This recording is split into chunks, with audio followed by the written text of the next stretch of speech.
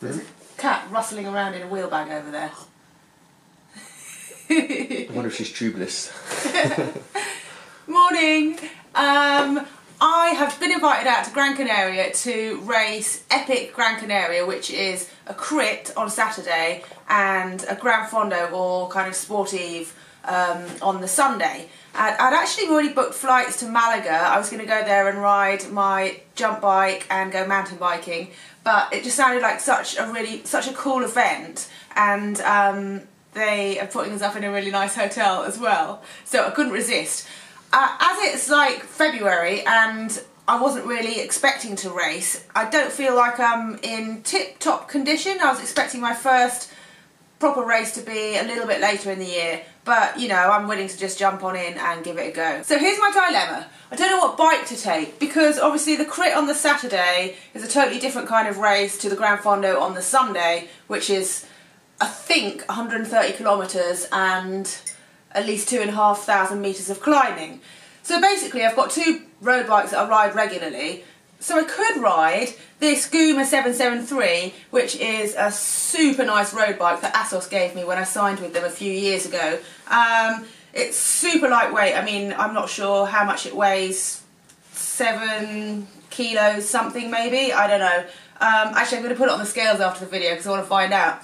And it has got SRAM red, it's mechanical gearing, it's got, you know, carbon cranks, carbon seat post. It's just really lightweight and amazing. And the good thing about this bike is that it feels great for racing. I've raced on it before, but it's also quite comfortable, and so it'd be really good for climbing. So do I go with this setup, or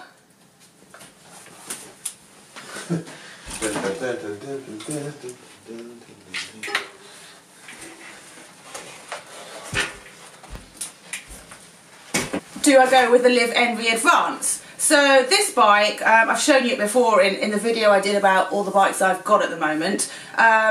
It's full carbon. I mean, it's super aero. As you can see, it's all oversized tubes, you know, huge bottom bracket area down there, and obviously it's got an aero seat post, which means that it's stiffer than anything in the whole world. So it feels really, really fast. It's amazing to race on, but comfortable for a long ride. The other great thing about this bike is it's got SRAM tap. See, I got it right this time.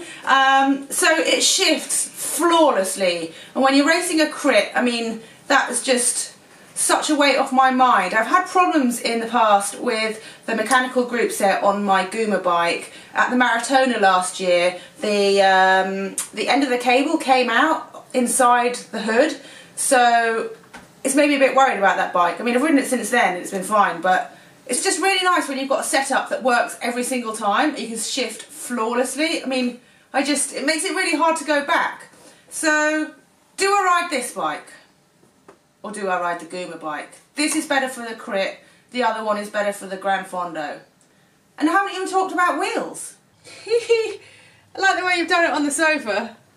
Oh yeah, you always do it on the sofa. I just washed it in the shower. No, I just saw it in the bathroom and I figured, well, it's clean. This is like one of the few times Juliet's bike's clean, and you can see when it's cleaned by Juliet, I mean, it's a below standard job usually, which is why I normally clean the bikes. Perfectionist. Right. Yo! What's up? What's up? Aww. Hey? I'm going to weigh the bikes. Oh wait, but it's not a good test because this one's got my power tap pedals on it and they weigh a ton. Yeah, we'll just weigh them. We've got a spare pair of pedals, so we'll put them on that one.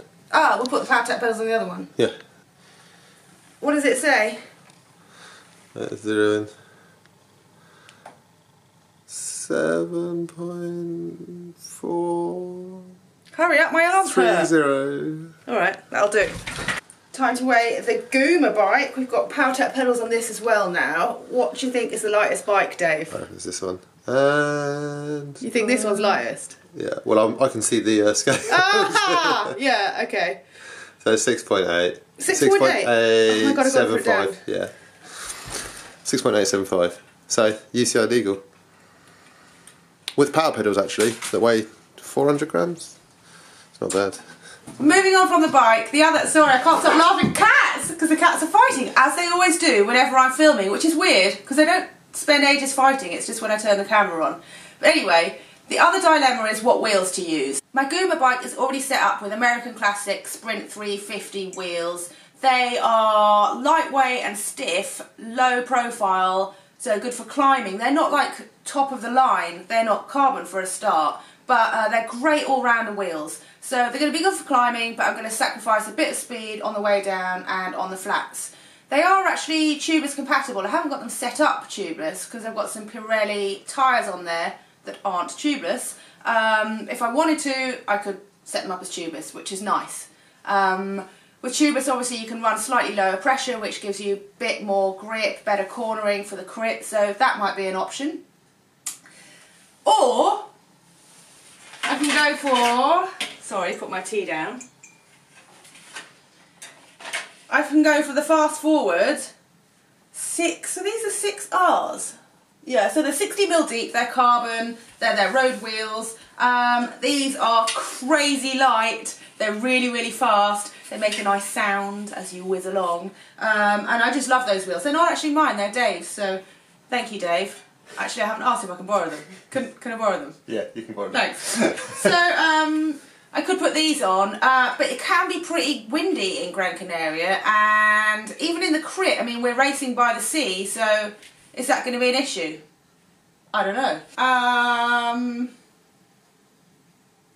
I'm thinking I might take 2 sets of wheels, actually. That's what I'm going to do. I'm going to take the fast forward wheels and I'm going to take the Am Classics because I can ride those for the crit and the Am Classics for the Gran Fondo.